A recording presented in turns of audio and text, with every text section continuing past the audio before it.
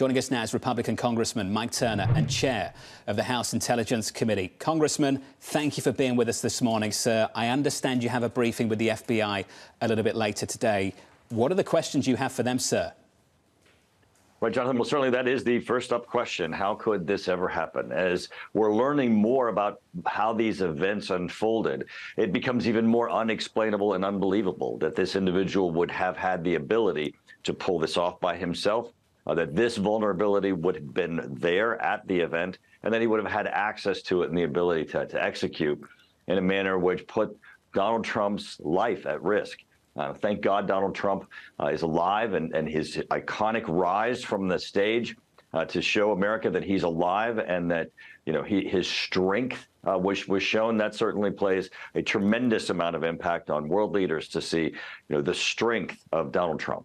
Chairman, this isn't the first Secret Service security lapse we've seen in our country. And something we've been grappling with all morning is this question of, is it a resource issue or is it a protocol issue? Do you have an understanding? Yeah, those are two of the questions, right? But on the protocol issue, it also goes to why is it that he was not shot until after he was shooting, when we obviously know there were a number of individuals who identified both his location and that he had a weapon. Then also on the issue of resources, why wasn't the perimeter larger? Why weren't there more people that were there protecting former President Donald Trump?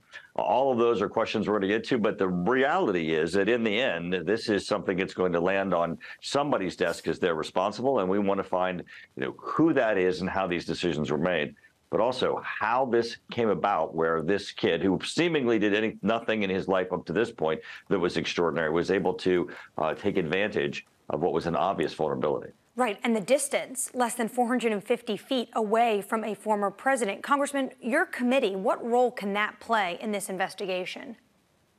Well, certainly we'll be working with the Government Oversight Committee, of which I'm a member, the Judiciary Committee and the Intelligence Committee, and even Homeland Security Committee. This will go across several, as it should.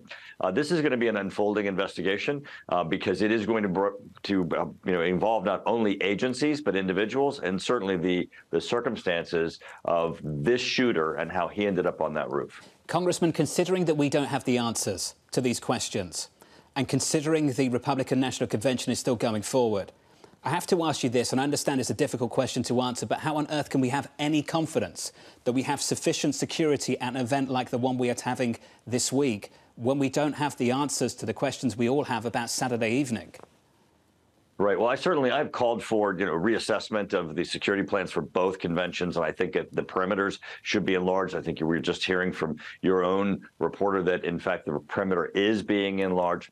That does make a difference. The fact that you can control the space, you can control access, that certainly lessens overall the risk.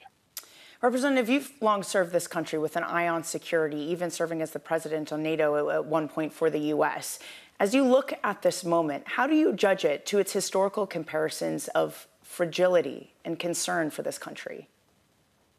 Well, I think, first off, the call for unity is absolutely real. And I think it's been one that has been going on even before this event occurred, but it certainly is crystallizing in this event. And right now you have Biden, who's looking to going in his convention where his party's not even sure they want him to be the candidate, and Donald Trump going to his convention where his convention is going to be about why he should be president of the United States, while they grapple with whether or not Biden shouldn't even be the candidate.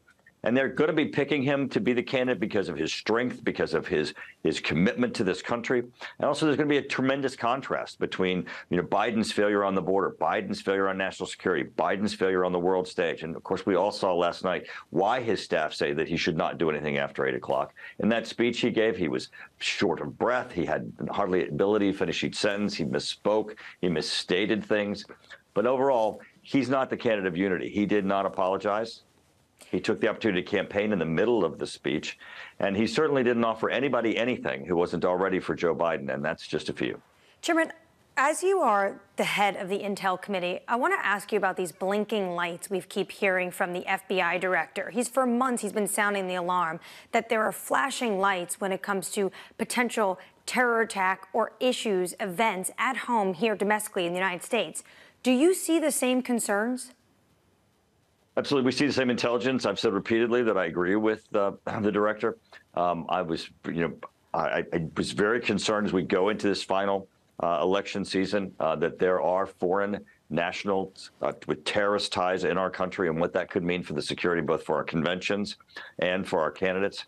I think it's certainly a continuing threat, and it goes right directly to Joe Biden's failure of leadership and the fact that our border is open. The director has made it clear that the intelligence indicates that individuals who are affiliated with ISIS and international terrorist organizations have made their way across Biden's open border. They're in the United States, and they pose a risk to both Americans and certainly to our electoral process this year. But to be clear, some of the threat is coming from inside the House, too. You look at the events over the weekend, it's not just immigration, it's here, it's domestic terrorism. That's what some of the reports also show, Congressman. So what needs to happen? What needs to change there? Well, first off, that pales in comparison to organized, structured terrorists who are located in the United States, who are communicating with outside terrorist groups and organizations, who are actively looking at ways in which to carry out terrorist acts. And that is what the director is saying. And those individuals are individuals that the Biden administration has led across the border. The director has said so. Certainly the intelligence indicates it. And that is the threat and vulnerability that is a risk to our national security directly from Biden's policies at the border. Just to be clear, are you saying that domestic terrorism is not a concern at this moment? No, I didn't say that. You tried to diminish the fact that a chosen Biden policy that allowed terrorists into our country who are actively a threat to our country is easily comparable to any individual like this shooter who found his way upon this roof. It's not.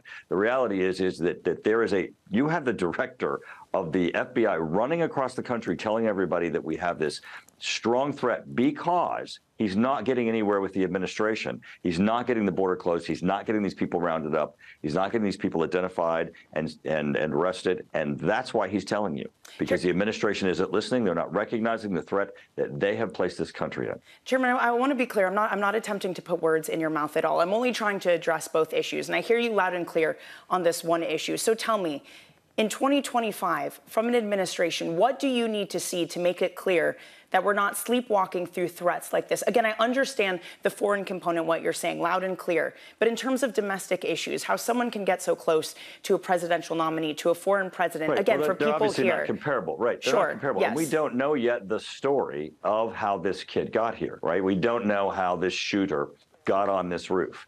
Now, I'm very skeptical that he ended up on this roof having done nothing else in his life that is extraordinary, that he would have been able to accomplish this on his own. We'll have to see. We'll have to see the circumstances that resulted in almost Donald Trump being assassinated on the stage at a political rally. That is what the investigation is going to be, and we don't know the circumstances. And hopefully we get some details as that investigation goes on. Great. Congressman, Yes. before you go, I want to talk about the VP sweepstakes with you. I'm sure you've got some thoughts on that and you can offer your opinion.